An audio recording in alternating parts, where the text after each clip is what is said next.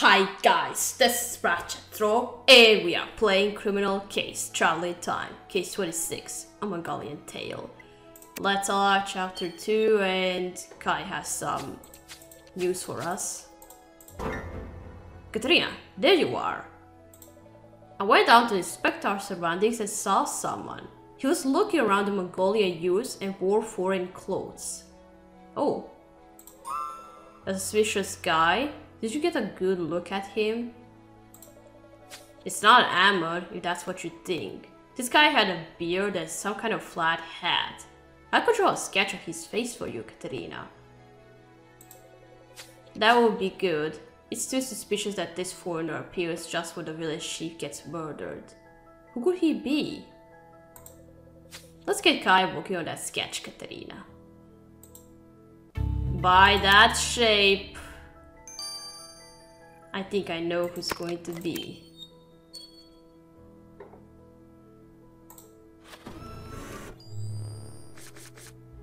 Or maybe not.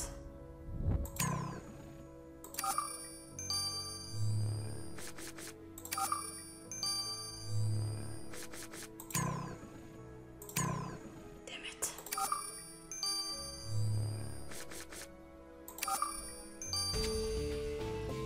You identify Santiago Sanchez. No, I don't know him. Katrina, Kai says Christian matched a historical figure. Someone called Santiago Sanchez. Do you recognize the name, Orlando? Yes, he's a Spanish explorer. He's known for his travels through the whole of Asia, Katrina. See, these explorers went to trade various goods and also learn about different customs. I'd expect him to set up a camp not far from the yurts. It might be a long shot, Katrina, but I think this Spaniard saw something about the murder. I agree. Let's go talk to him. Okay. I expected somebody from present to come. Possibly somebody from time. Sir, are you Santiago Sanchez? Si, my name is Santiago, explorer of Mongolia. I have been traveling for many months and am far away from my homeland, España. We are trying to discover who killed Argat, the chief of a nearby village. Did you know him? Claro, of course. The chief and I had many discussions together. I even invited him several times to my caravan. Exploring requires a lot of equipment and extra pairs of hands, so our settlement is impressive. Mira, see, I studied local customs and tribes, and Argan graciously answered all my questions. The only thing he did not quite care for was my pet eagle. The chief will come to your camp, then Katrina and I would like to look for clues there. Claro, of course. Katrina, you are welcome to search my caravan. Okay.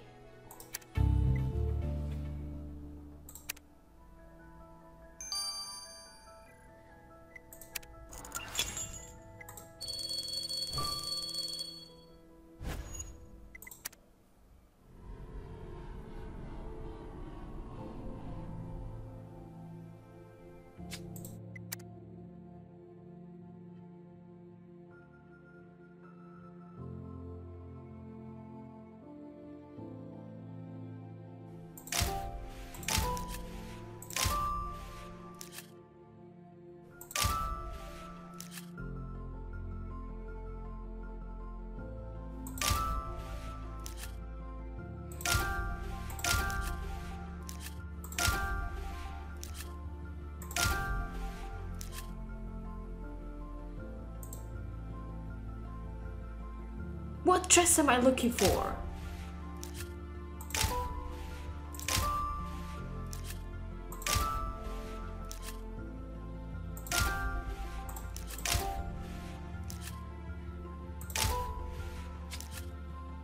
Damn it, this is hard. Well, this is still better than wasting 4,000 or 5,000 for extra seconds.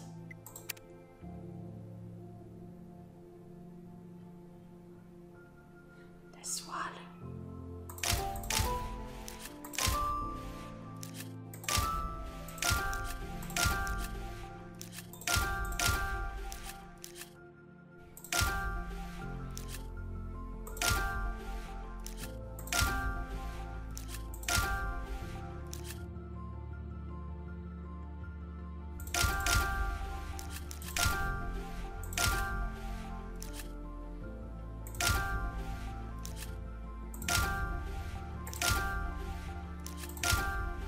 Oh.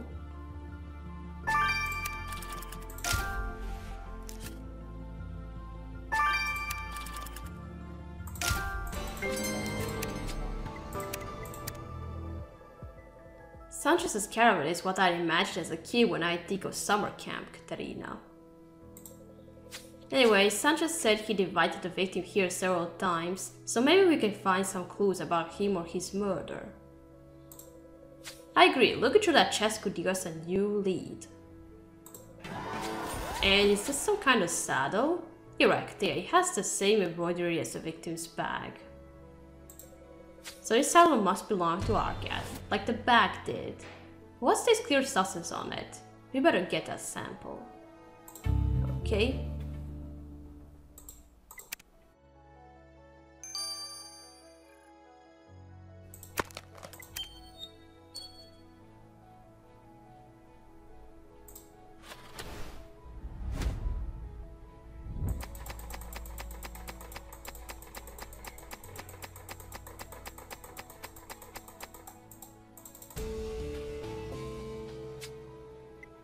Empty sheet, I thought that was a whip.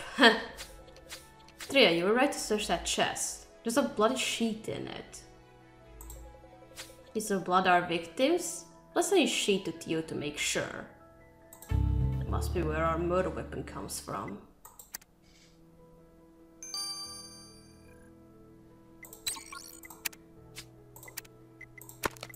Alright, let's collect the sample from the saddle.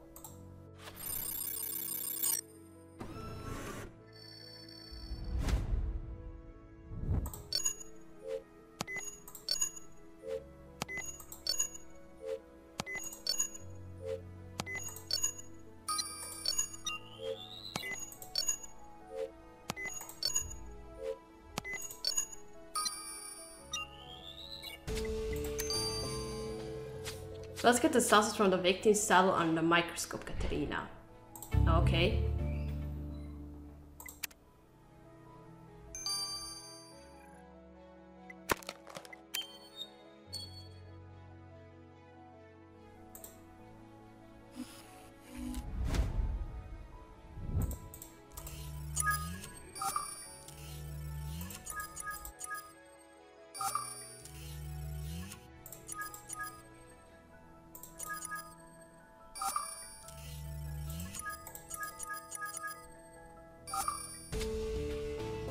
Camel spit.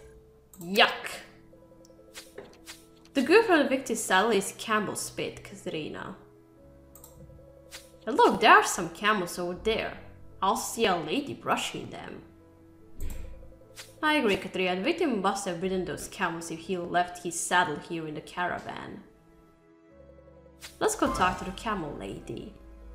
Okay.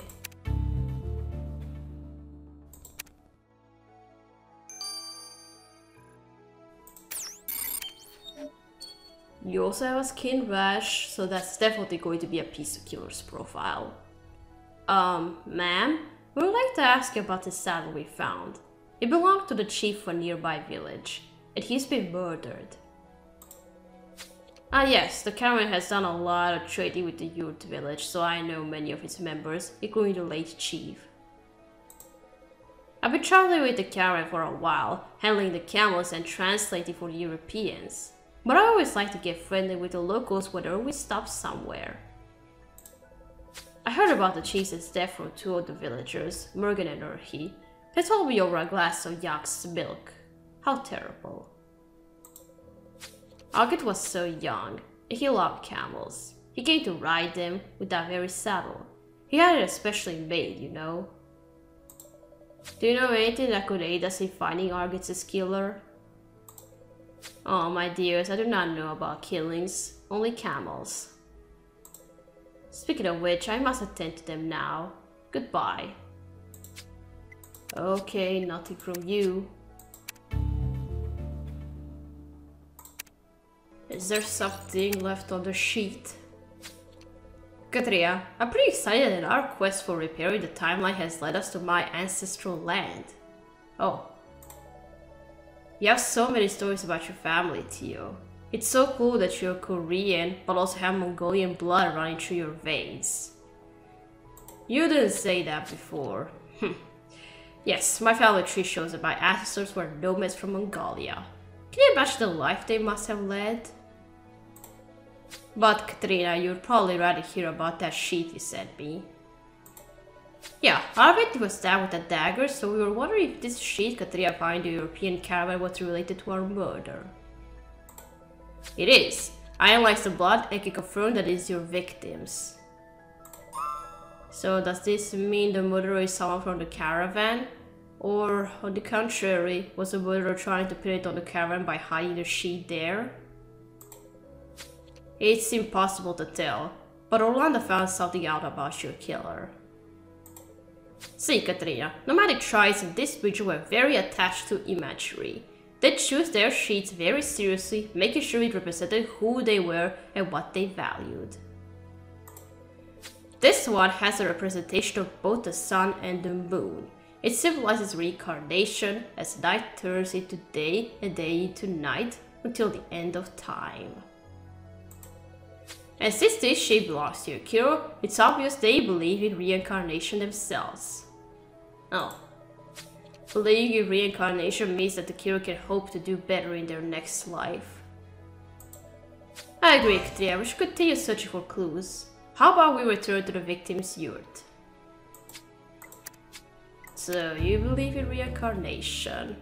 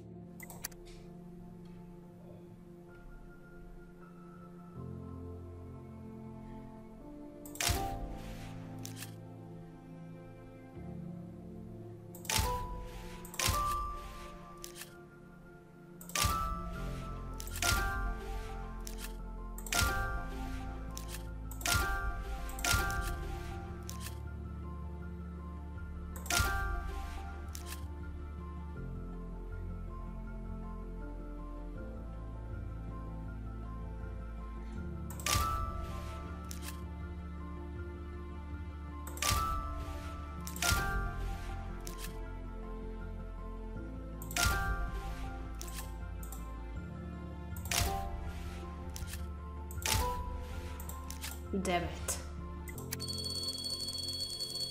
Repeat.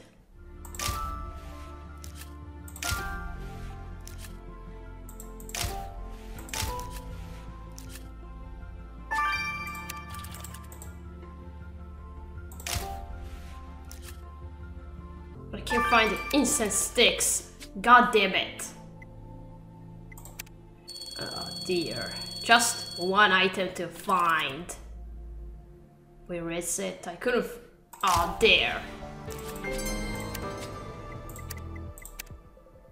5,000 coins just for one item. Katrina, I have to admit that I was sort of enjoying medieval Mongolia. I mean, apart from being falsely accused of murder. Oh yeah, I'm enjoying too, don't worry. What's that only box you found, and why is it locked? I agree, we should open it. And what are these pieces of parchment? Let's piece them back together. Okay.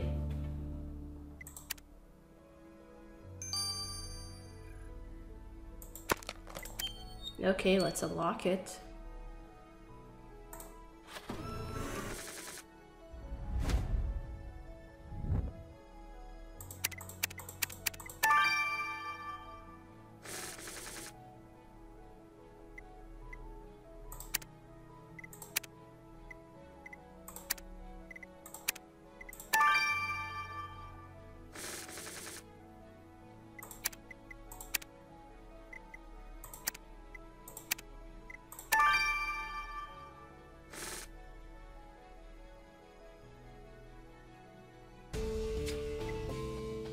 What's that?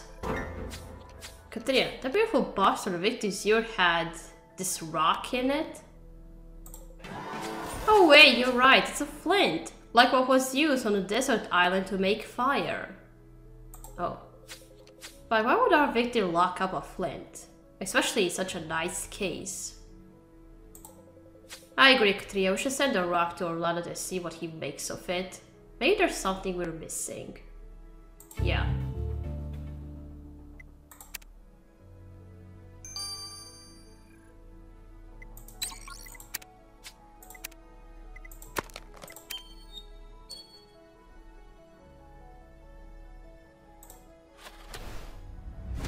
Oh, a drawing?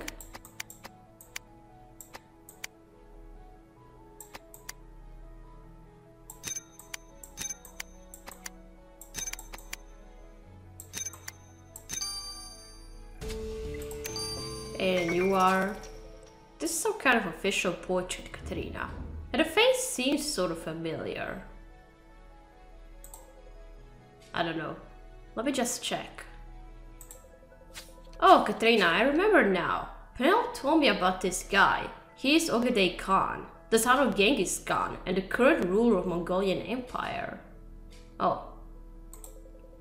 He is respected because of how he is uniting most of Mongolia and expanding it even further than his father had.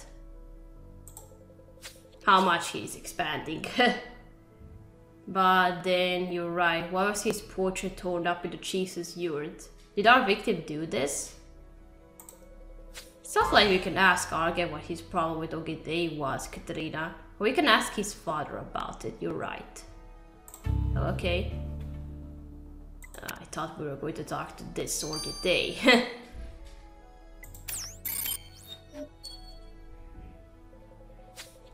How is the investigation going, Katerina? Remember, you have until nightfall to prove that you did not kill my son. Actually, we happened to find this portrait of the Khan.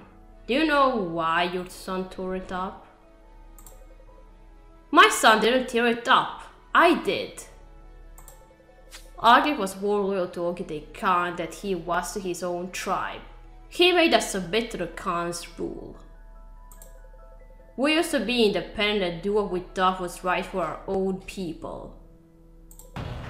But then Argen became chief and made us follow the Khan's laws. We had to pay taxes and send good men to war. I told my son he was a fool and the two of us argued. It ended with me tearing up the Khan's portrait. Oh. You seem very disappointed in your son, Todun. Maybe enough to let rage cloud your better judgment?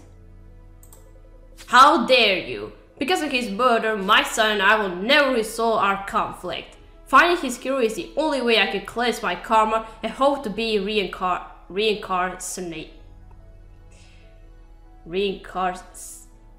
I can't.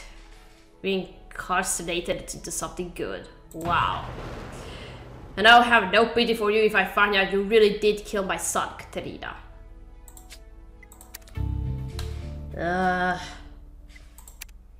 What's with the flint? Orlando, our flints used to make fire. What makes this one so special that the victim would lock it up in a box? Katerina, this is a ceremonial flint. Oh. See, when two people get married in Mongolia, the groom uses a special flint to spark the fire in the couple's new home. It's the official way of saying that they are going to start their own family. But, according to the markings, this particular flint hasn't been used, which means there hasn't been a wedding yet. So the victim was going to get married? To who? That's right, the flint was in a box that had horse decorations on it. Oh, we know someone with horses. And Urhi says she scouts the hill on her horse. Does this mean this flint was meant to be used in a ceremony between her and our victim? Could she have been engaged to Argat? But then why didn't Urhi tell us they had a romantic relationship? Let's go ask Urhi about it, Katerina. Okay.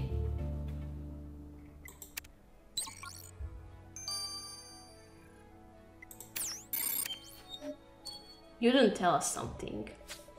Urhi, we found a box with this ceremonial flint in it. We could not help but think of you. Were you and Argat engaged to be married? If so, why did you not inform us earlier? Tadun already asked me all the questions in the world concerning his son, Katerina. But fine, I'll tell you too. Yes, Arge wished to marry me, but I refused. I respected him as my chief, but I did not want him as my husband. We're too different. I dream of being reincarnated into a giant bird and go hunting with my eagle, whereas Arge would study and strategize. He was too political, too boring. Being united in marriage would have been devastating to both of us. So, what happens now that he's dead? Do you regain your freedom? I was always free, Katrina. Arget respected my decision and we never spoke of it again. Oh, but you're very suspicious. Who could have predicted that chasing our arch-enemy, who twisted the timeline into medieval Mongolia, would be such a roller coaster of emotions, Katerina? Our arrival was brutal since we got sucked into a murder investigation, in which we are the prime suspect. We're told we have till nightfall to find Arget's killer. And there are quite a few suspects, like Urki, who didn't want to marry Argat, or even the victim's father, who disagreed with his son's politics. I agree, Katria. We need more if we wish to make our case and prove our innocence. Why don't we... Whoa! Somebody tries to shoot us. Tongue. Katria, was that an arrow? Yeah. Probably. Yeah, they want us dead. Yes. Well, we'll see who's shooting. Alright, we're gonna stop here. We're gonna continue playing in chapter 3. So, thank you for watching. Don't forget to leave a like to this video, and I'll see you again. Goodbye!